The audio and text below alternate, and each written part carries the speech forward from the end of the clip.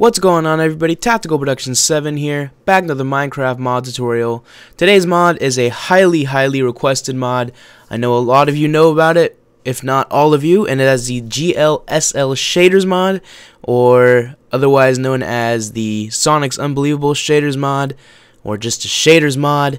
But this is a modified version of it since the mod creator has not updated it since 1.2.5, I believe.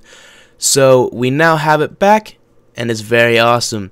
So for those of you who have not seen it before, as always, I do show you the mod before. I show you how to install it. So here we go. Let's go ahead and hop my world here. Now this bumps up the graphics of your game by far. If you do not have a good computer, you really do not want to run this mod, especially if you already have lag in Minecraft. Your computer will not be able to handle this, I guarantee you. I've noticed that my computer that I built myself, sometimes it doesn't lag or anything, but I can tell the card fans and my CPU cooler is all starting to, the fans are speeding up, so I know my computer's heating up.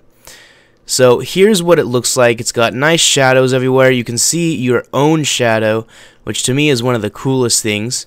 And if we come over to a tree, you can see that the tree is waving like the wind is blowing the leaves, which just looks absolutely amazing. And you can see the water is also implemented as well. That was the water shader mod, and they kind of combined the GLSL Unbelievable Shaders mod and the water shader mod, so you have both in one, because before they were not both compatible, so you weren't able to have them both, but now you can have both of them, so it makes Minecraft look incredibly realistic. See, I can see that my world is taking quite a bit longer to load the chunks than it normally would, and that is because this mod is very graphics intensive. So again, if you do not have a very powerful computer, like if you're on a standard laptop or something, this mod is probably not something you want to install, because Minecraft just won't be enjoyable due to the lag. When I come down to the water, you can see it looks realistic and it just looks amazing. It's all waving and everything. You can see it does come up to the exact level of the blocks here. And if you go underneath water, it's like when you go swimming underwater, everything kind of looks a little bit different. I think that they should change the colors up a little bit. In the distance, it looks a little bit too grayish, but when you're right next to a block, you can see that the colors are there and everything is fine. But the further out you look, the more gray it looks, and it kind of reminds me of Mirror's Edge a little bit. So if we come over here, you can see all the animals playing and everything, and the sun. When you look at it, you can see you get some like flares across your screen, which just looks awesome again.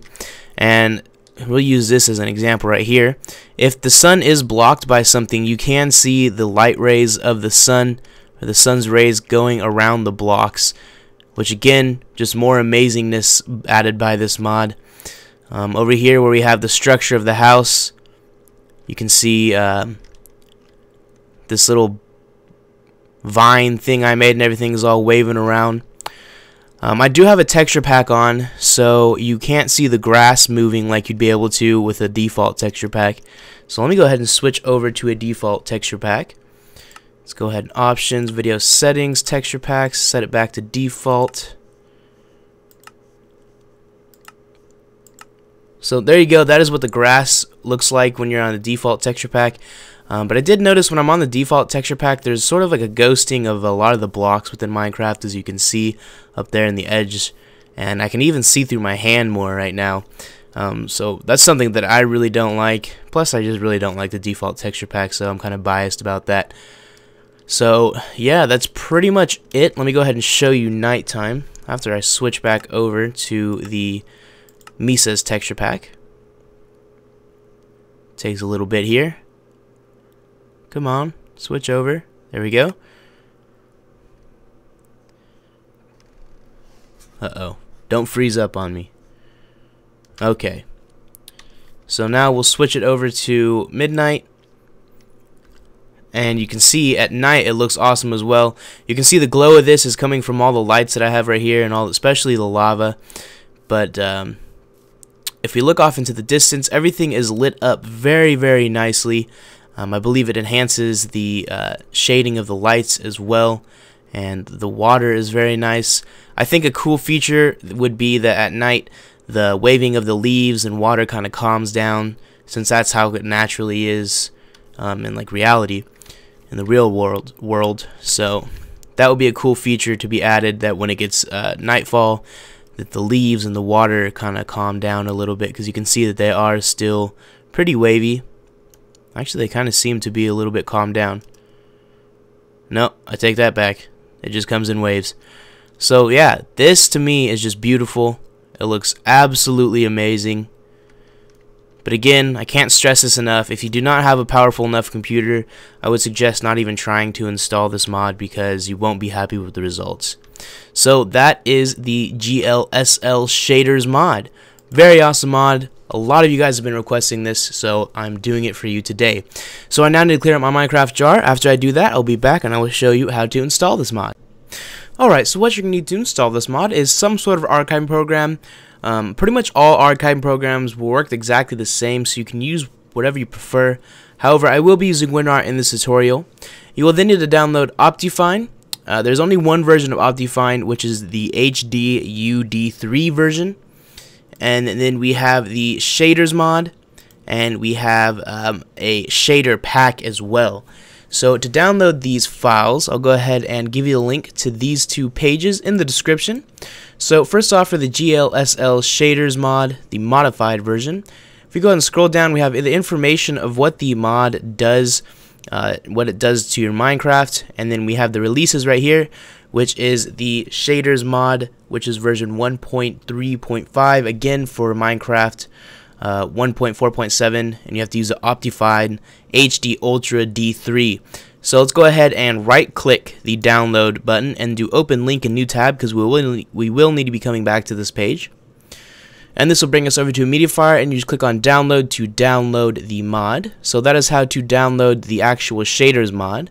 Then you will have to download a shader pack. So if we come down here, now there are multiple different versions of the shader pack. I would recommend downloading the version 10RC6, and make sure you download either one of these, but make sure it has your computer's compatible with it. Like this one's compatible with Windows and NVIDIA or AMD graphics only, and it's not compatible with Intel HD graphics, which is pretty much integrated graphics on your motherboard. If you don't know what all this means, try both of them and find out which one works best for you.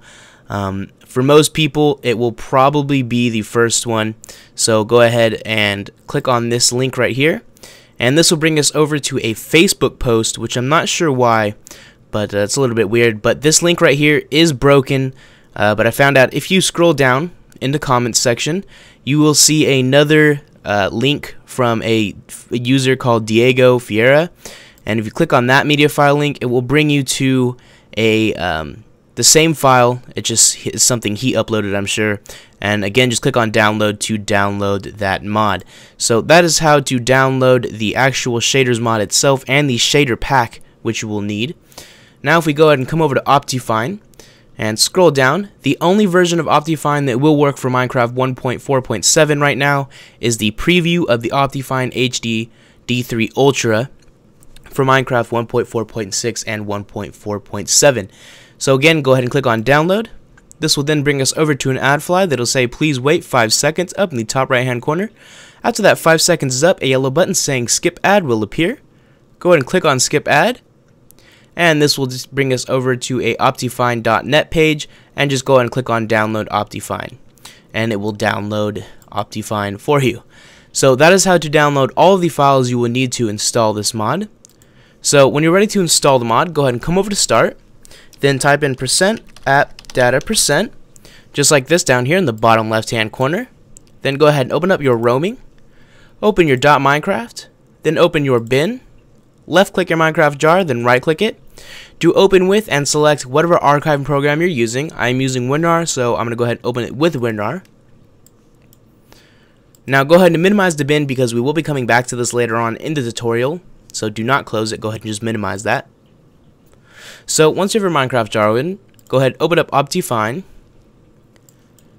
and you're going to want to put all of these files into your Minecraft jar, and the easiest way to highlight them all would be to hold Control, then hit A, and simply drag all of this into your Minecraft jar, and hit OK. Go ahead and close down Optifine now. Now open up the Shaders Mod. And again, you want to put all these files into your Minecraft jar, so highlight them all and drag them on in and hit OK. Go ahead and close the Shaders Mod. Now you should have meta-inf in your Minecraft jar. If you do not have this already, that is okay. You can go ahead and just skip this step. But if you do have it, what you want to do is delete it. So go ahead and left click it, or I'm sorry, right click it, then select delete files, then hit yes, and that will delete meta-inf. You want to make sure you are always deleting meta-inf when installing a mod to Minecraft. If you don't, it will make Minecraft crash. So after you delete meta-inf, go ahead and close down your Minecraft jar, and you should have minimized your bin. So go ahead and bring that back up, and go ahead and hit back. So we're back in the .minecraft folder. Now you're going to need to create a new folder in your .minecraft folder called the shader packs. So go ahead and right click within the .minecraft folder, go down to new, select folder. This will of course create a new folder that you want to rename shader packs. So just shader, S-H-A-D-E-R, and then packs, P-A-C-K-S. So once you have your shader packs folder, no capitalizations, go ahead and open that up, and then simply open up the shader pack folder, which will be named sus, sort of, S-E-U-S, this file right here. Go ahead and open that up, and then take the shader pack zip file and drag it on into the shader packs folder. Now you can go ahead and close both these files down, and that's it. You're done installing the mod. So I know this installation could be a bit confusing, so if you need to, just take your time, go back over the steps, and make sure you have everything installed correctly so you don't get a black screen. So go ahead and leave down in the comment section below a request for future mod tutorials, and I'll go ahead and get to them as soon as possible. So thank you for watching, and I'll see you guys next time.